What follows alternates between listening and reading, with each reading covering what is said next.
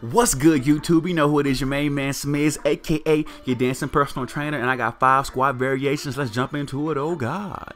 Number 1, we got the prison squat. So those feet are about shoulder width apart.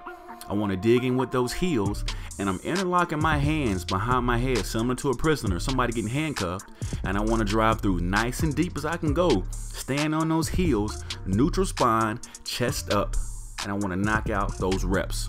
So you want to try your best to keep your chest up with any squat variation. Otherwise, you turn into a lawn chair, you start bending forward, it's going to snap up those lumbars so fast. So neutral spine and drive through those heels. Version number 2, we got the goblet squats. Shout out to Ken Man from Ken's Fitness Corner for helping with this video, by the way. Goblet squats, elbows are tucked in nice and tight. Dumbbell under that chin, neutral spine, butt goes down, hips come under as he drives up. And just maintain that form. This is a good way to add weight to your squats without loading up that bar on that back and compressing that spine.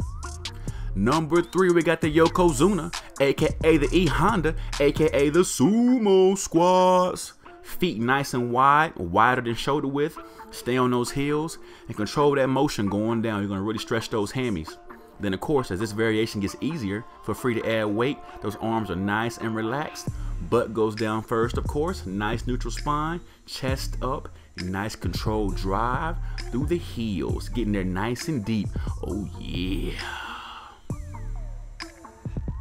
Version number 4, we got the Bulgarian split squat. So throw that back foot that's not working on some kind of elevated surface. Kick that front foot out as far as you can take it to really get a good stretch. And again, drive through those heels and maintain balance to the best of your ability.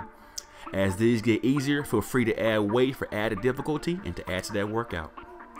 Our last variation, version number 5, baby. We got the squat to overhead press. I got my elbows locked in nice and tight.